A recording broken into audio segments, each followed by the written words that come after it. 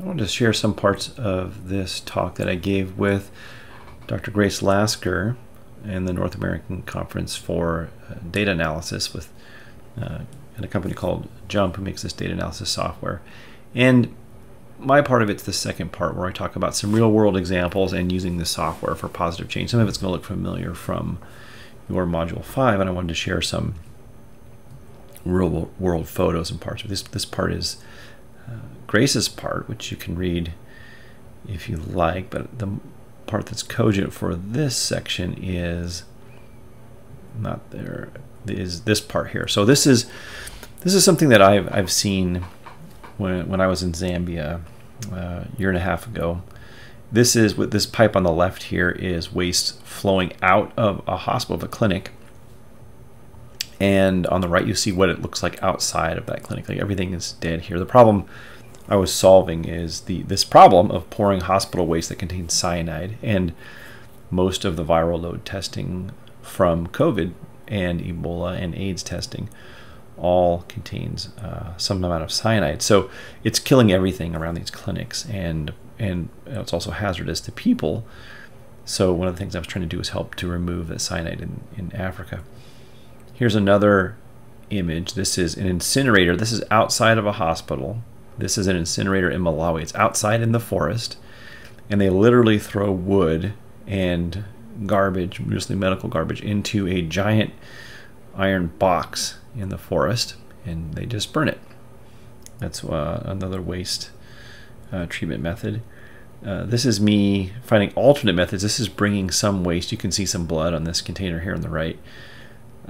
Hospital waste to a cement kiln with my friends here.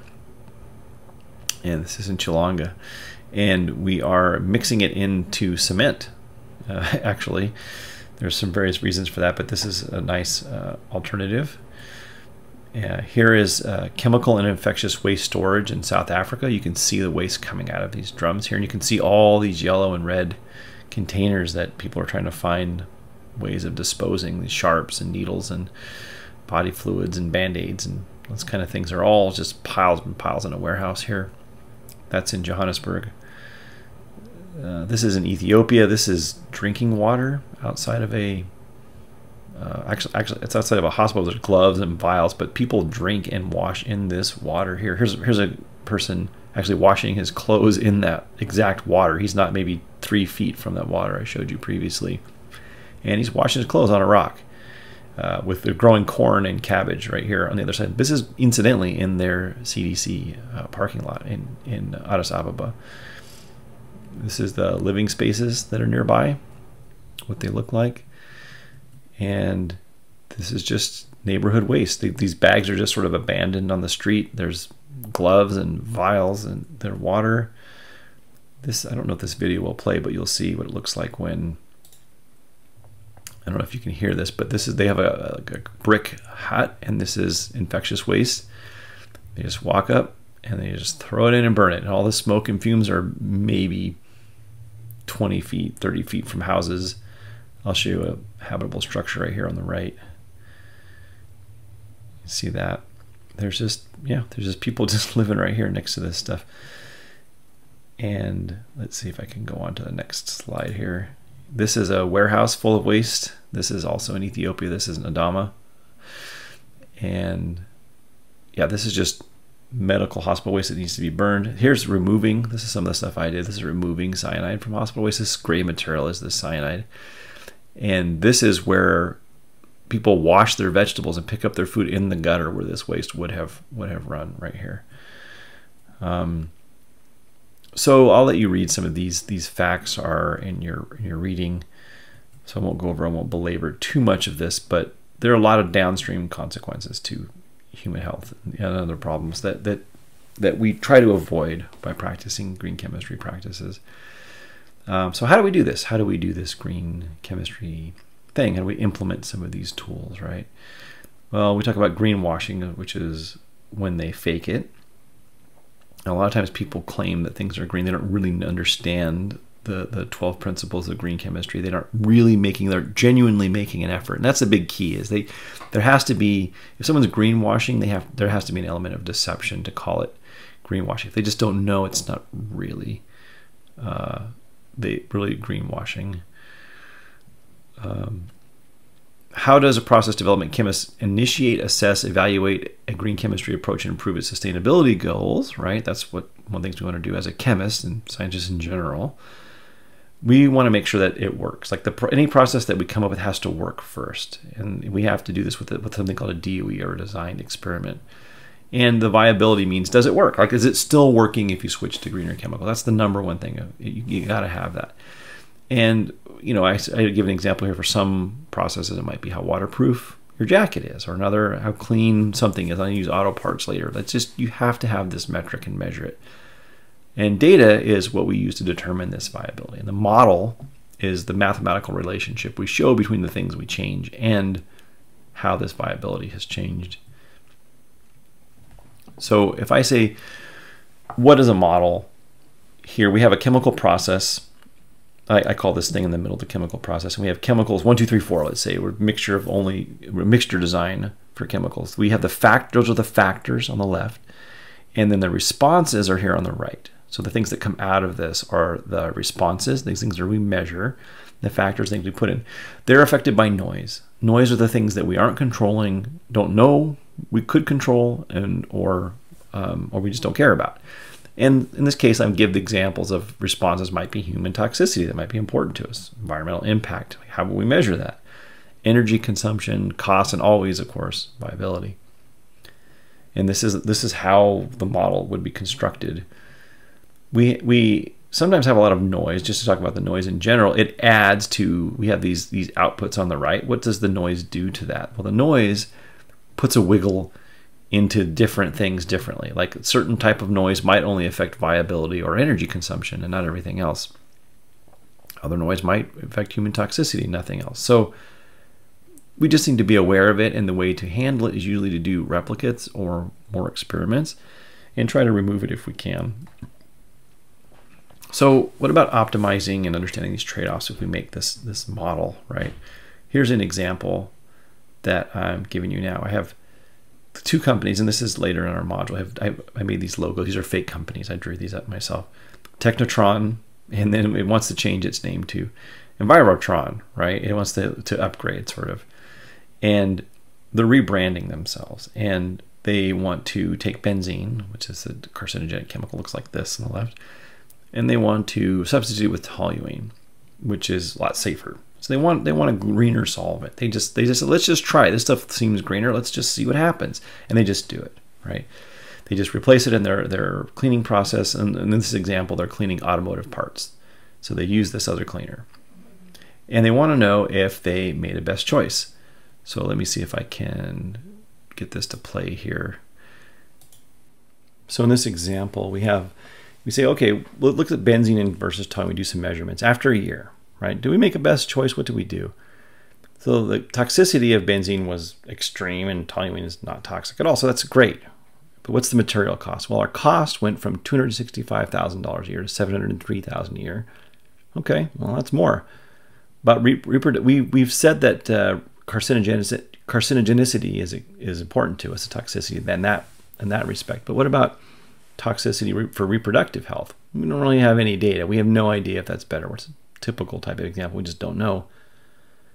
Then we have material scrap costs, like how many parts did we scrap because the chemical wasn't working very well. Well, it was $200,000 a year worth of parts versus $800,000 a year worth of parts. So scrap costs quadrupled, the material costs almost tripled, and the processing time was 20% longer, and the environmental impact was low in both cases. So it's better in some ways and not so good in others. So what does that mean? Did we make the best choice? Could we have made a better choice? Do we have to waste all this money and this time getting here? And the answer is we don't know. Well, how do we know? How would we find out? Right? So just as an overview, we have some things were good, some things were blank, some things were bad, and this is our balance sheet for this choice.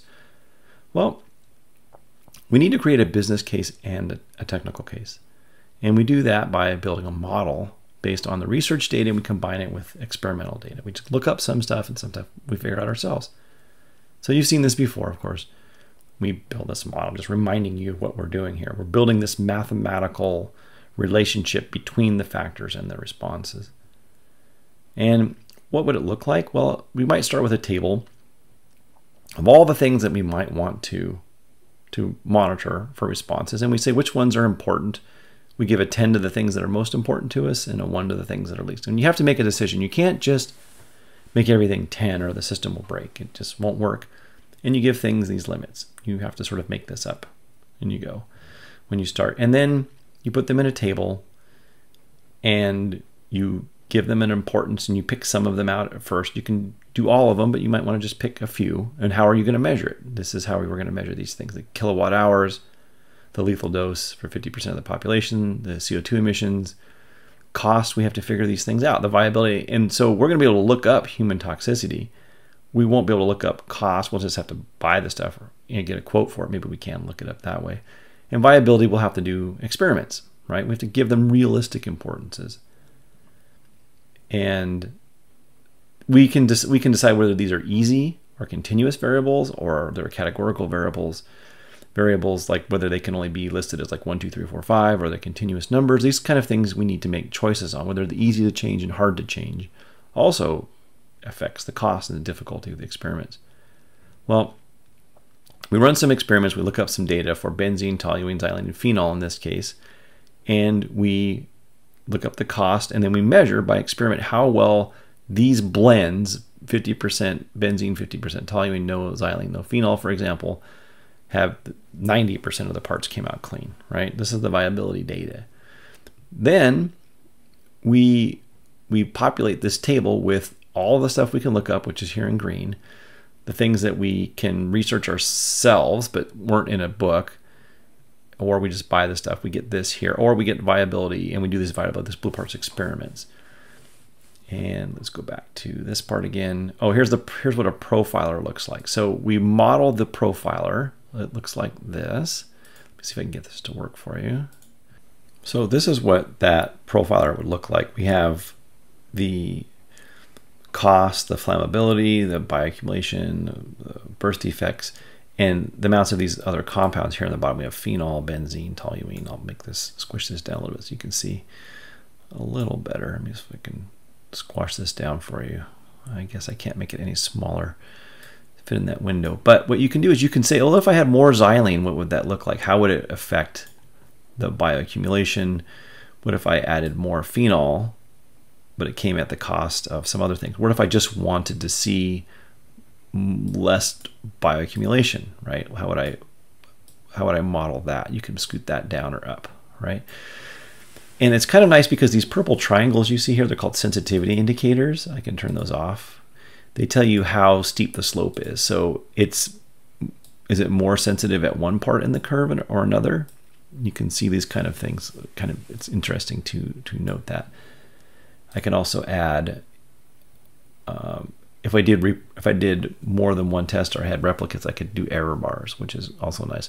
I can also go back in here and given the desirability, I've said that this is very desirable, that I don't care so much. I can go back and just optimize to desirability, and it will give me the optimum where I should run everything I want. This says 24% xylene, 75% toluene, no benzene, no phenol. Should give me these results. And of course I go replicates to see if that works for me. And it's kind of fun. It's kind of nice to do these kind of things. It's a good time. You can actually run a simulator too. I didn't put any error in here, so I can just add some random noise because I didn't do any replicates of this, which you should do if you want to simulate it. And you can simulate the data to a table. Let me see if I can scooch this down a little bit here. And so basically that's what you can do. There are different ways to look at this too. You can look at it like a 3D image or a contour, and you can do all kinds of different things to look at it differently. And I'll shut this down. If I can show you just a little bit more. Oh, never mind. I closed jump all the way. I can, oh, it says it quit unexpectedly. So, okay, well, that's not great. Let's open this back up. Let's see what we got here. yeah, so here's what this table looks like, this data table. And you can build a model right from this. So if we wanted to, we could just go to Analyze, Fit Model, and this table might come up, and we can put these mixtures here. And we want to look at just, if we want to look at just, say, acute toxicity, and not everything at once, because we can get a lot of, whoops, let me go back. I'll take cancer, acute toxicity out. I'll add cost back. And then I'll just do a standard least square, just the most basic model, and it will tell you, what would this model look like? Like how would you run this thing? And you can see it. It's kind of fun. You can play around. Well, let's move on a little bit here. And that's the profiler. And then we say, well, what's this process like? Well, we make a design experiment. We run some experiments, but we do some research. We populate the data table. We run the model. We do what we call a sensitivity analysis, which is to understand how big those purple triangles are, which are the most sensitive variables. We optimize, which I showed you how to do the optimization. You report and show people what you got. Then they're going to say, oh, please go do replicates and go back and do it again. And then you report again. And then when you're done, hopefully that is enough information for you to introduce some change. And so there you go. This is a nice fake example of how it would be done, but that's essentially the process. I hope you enjoyed it. Take care. Bye-bye.